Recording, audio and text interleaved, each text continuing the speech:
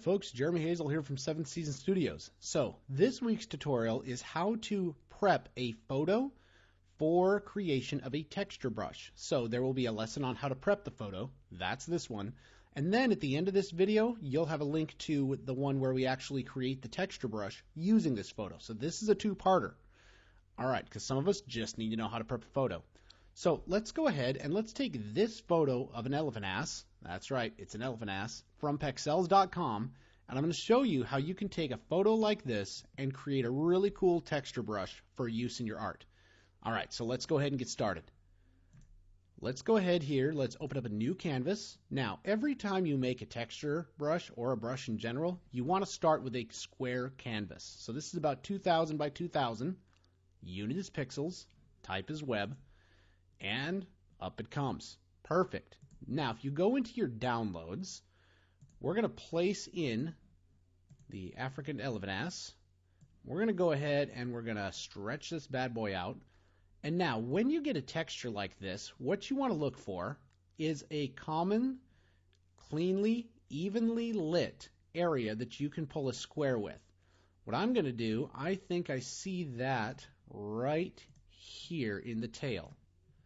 So I'm going to go ahead and I'm going to focus on the tail somewhere with a lot of texture, and I'm going to square it off close enough for horseshoes and hand grenades. Now we pull this over to the corner and we bring it up. All right, perfect. Now let's go ahead and add an adjustment. The adjustment tab is down here in the layers panel area. Now let's go ahead and add a black and white adjustment. And let's crank down our reds and crank down the yellows a little bit to make it a little bit more grainy, a little bit more dingy. Perfect. Now, with this being said, let's select both those layers. So I'm going to grab Shift, and I'm going to right-click, and I'm going to rasterize. Oh, I got to group them first. And then I rasterize. There we go. All right, now what that did, that just compressed everything down to a black and white file. You're never going to get the color back on that now. Now we're going to add a different layer. I'm going to go ahead and I'm going to add a levels adjustment. Now I'm going to push the blacks and I'm going to push the whites. The reason you do this, folks, what you need to keep in mind, black conceals, white reveals. So in here, everywhere you see white, the color that you have for the brush will show through. Everywhere that you see black, it won't show through. So the more contrast you have, the better your brush is going to be. So I think I'm in pretty good shape here. I'm going to go ahead and I'm going to close that off. Perfect.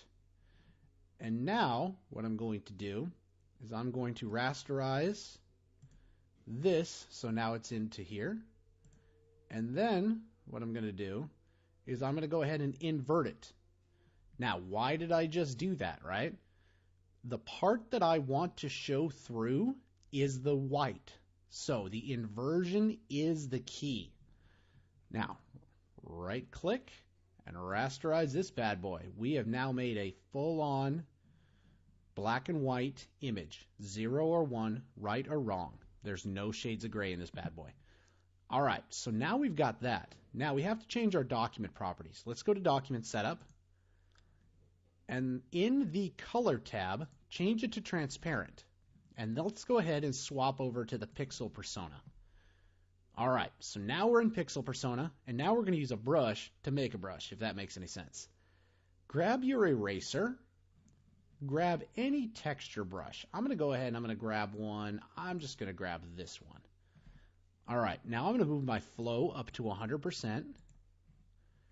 And now, with this picked, you see how I'm over the black here. You're going to want to get away from all of the edges because you don't want a solid edge around this bad boy. And the reason is you don't want a square brush. A square brush, if you pattern it, will leave a lot of marks, a lot of edges. So you don't want that. You also don't want a consistent brush. So you see I'm alternating the size of my brush, how far I cut in on some of this stuff. So I'm going through and I'm making my brush right about where I want it. Okay, so that looks pretty good. I'm going to go ahead and drop this down a little bit here, and then I'm going to cut into some of these areas. There we go. All right. You see how I'm kind of making that randomized? All right. That looks pretty good here. Not too happy with that bottom. All right. I think that's pretty good. Oops. That was a little bit aggressive. All right. I think we're pretty good for this brush on this side. All right. We're going to go ahead and clean some of that up. All right. Now, once you got that, all you have to do now is go to export. You're going to export it as a PNG 2048 by 2048.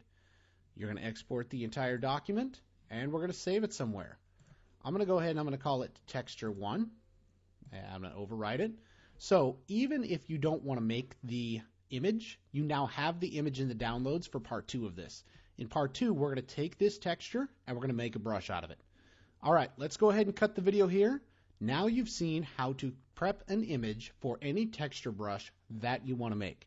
If you like this video, go ahead and hit the subscribe button, hit the thumbs up. If you want to see something else, certainly shoot me a comment down in the comment section. And if you're interested in learning more about Affinity Designer, check out the link down below the video. We've got a coupon on there that'll get you into the ultimate guide to Affinity Designer. It is by far the largest 14-hour course on Affinity Designer out there. It'll take you from zero to hero a designer, I guarantee it. All right, folks, best of luck. We'll see you next weekend. Enjoy the video. Check out part 2.